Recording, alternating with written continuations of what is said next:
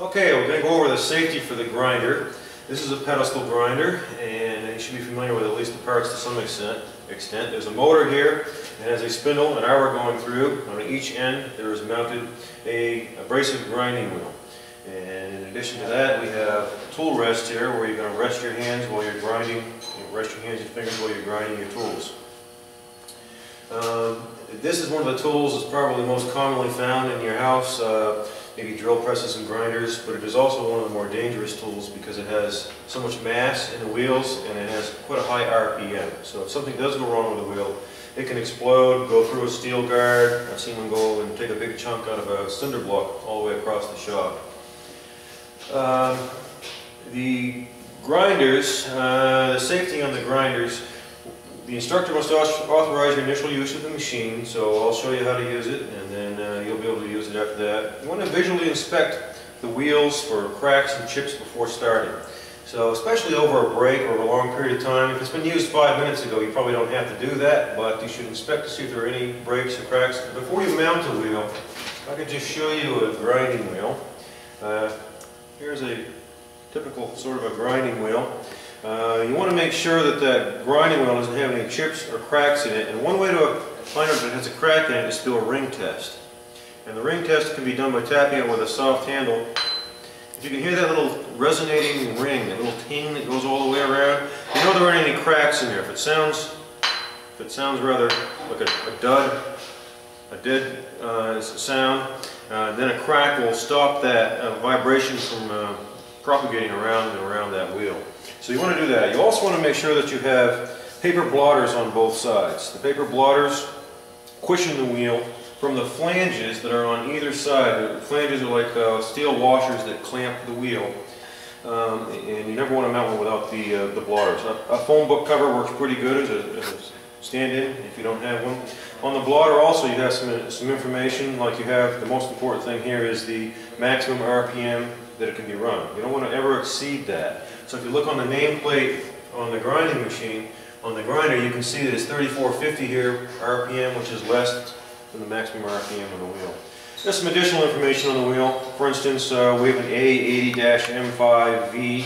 The A is aluminum oxide, 80 is the grit size, M is the softness of the wheel, how soft or hard it is, and 5 is the openness of the bond, and V means it's a vitrified bond.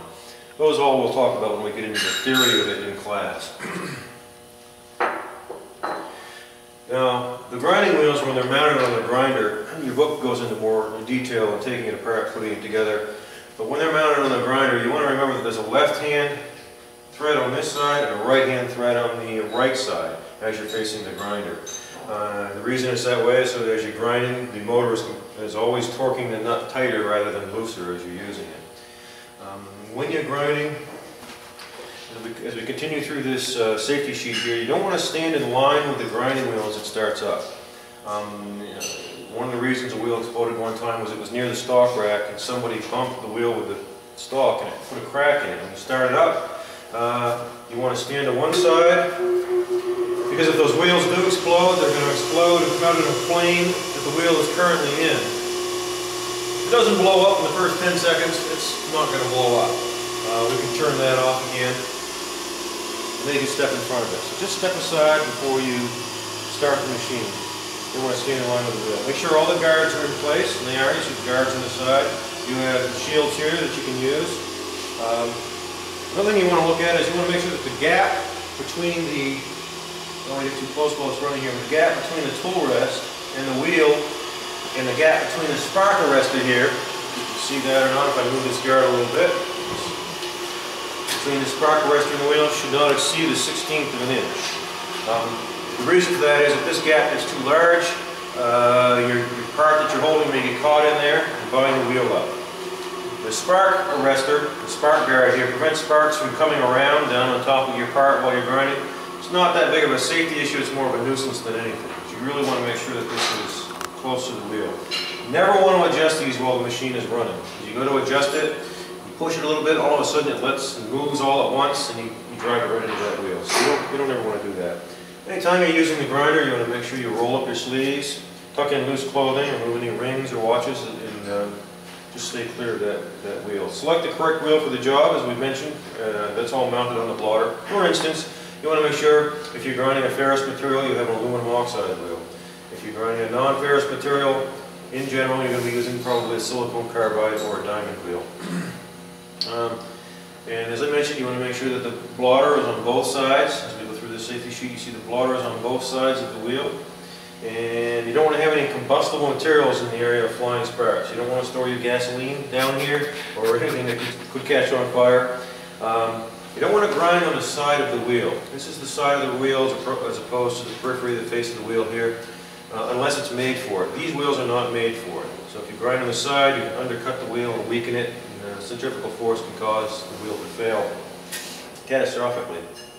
And you always want to give this machine your undivided attention. As you're grinding on this, it's okay to have your fingers within 1/8 of an inch of the wheel as long as you're totally focused and paying attention to what you're doing. Unlike some of these other machines where if you get cut, they can always stitch you back together, or you put your limb in a box with ice and you bring it to the emergency room, they sew it back on.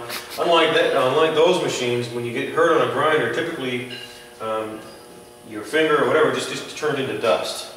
If it's turned into dust, there's nothing you can do to fix it. I tell a story about one time a student wiped his hand across a surface plate on a surface grinder, and the wheel was lower than he thought, and he cut right through his flesh on all 4 fingers, and you could see his tendons moving underneath. So we don't want to ever do anything like that.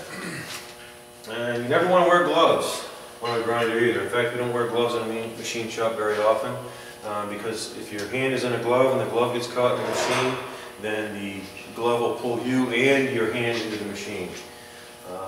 But that's pretty much the safety for the grinders. There's also, there is one more thing. Also, we have a coolant. You can put water in here, and whatever you're grinding, if it heats up, you can dip it to cool it off. I would caution you that if you have several students here and you're both reaching for the same pot to cool off your part, that you don't brand each other's hands, and try to avoid doing that. That's it for the grinder safety.